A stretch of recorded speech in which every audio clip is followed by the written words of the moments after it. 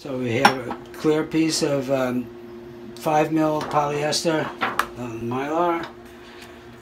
I'm going to mix up some colors here from the basic UltraStable color, cyan, magenta, and yellow.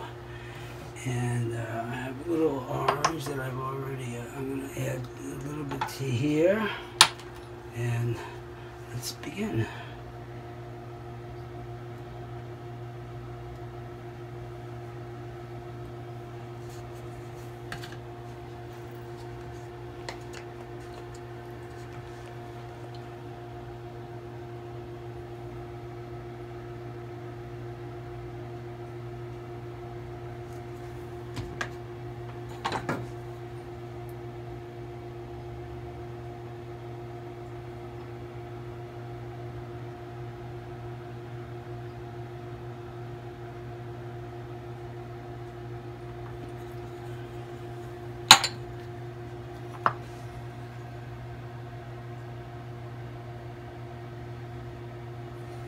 And what I'm trying to do here is just get enough color down on the film base so that when I come in to spread it, I'll have some opportunities.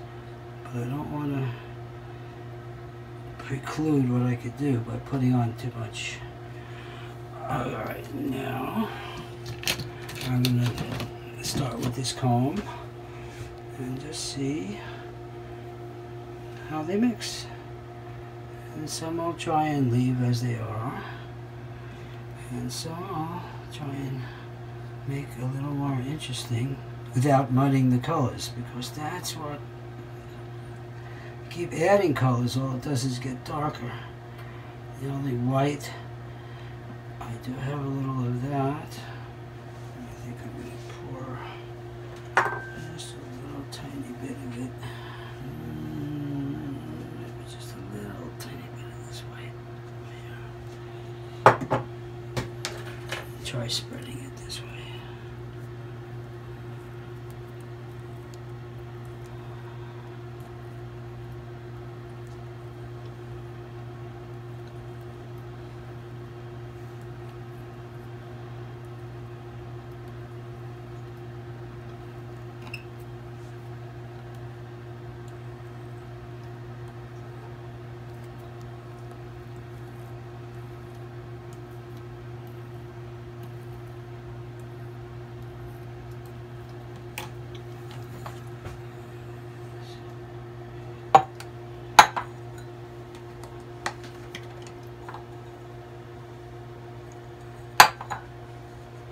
So nice when they just stay apart like that, you know.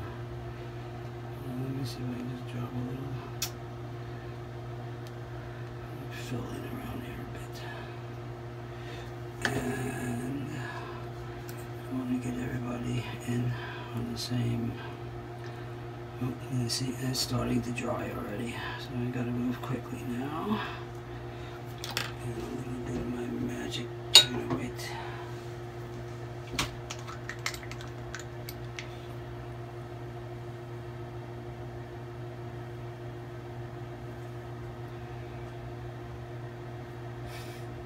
What's going on out here?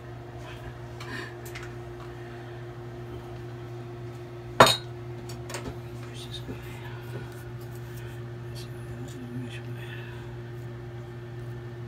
Yeah. What's happening now is the gelatin is setting up, and so there's not much I can do. Well, I'm interested in the different areas and two things. One part is the color itself, but also how the colors match and they mix. I'm interested in keeping some white space, some clear surface, so it has a contrast between coated and uncoated. But one never really knows until it's dried, because the emulsions are still mixing. You could see that clearly with the white, but it's pretty close to what it's going to look like when it dries down.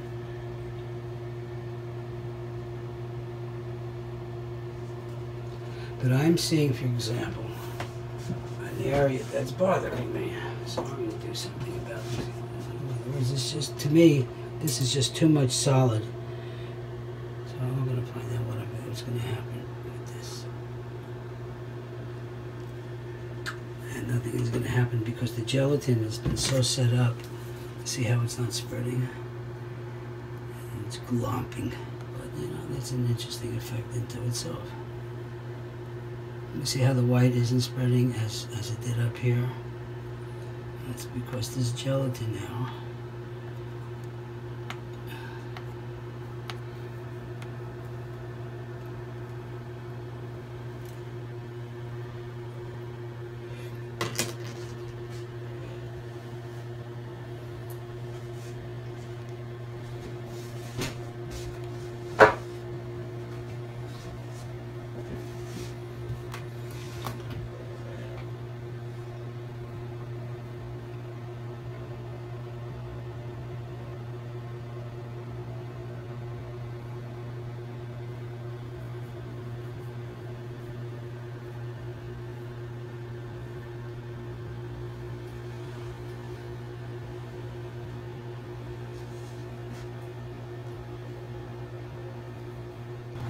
Alright, so at this point, the emulsion is pretty dry.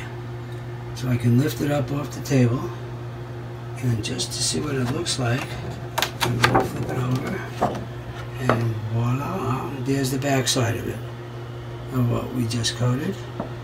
And here's the front side again. And now, when it dries, I will have the option of using either side. This is, once again, this is a photographic emulsion that I can exploit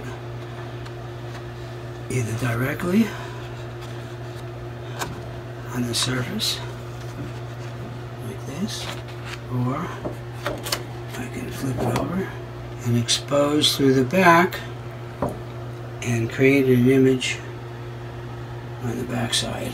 Although this particular one is designed or hoped to be presented like that.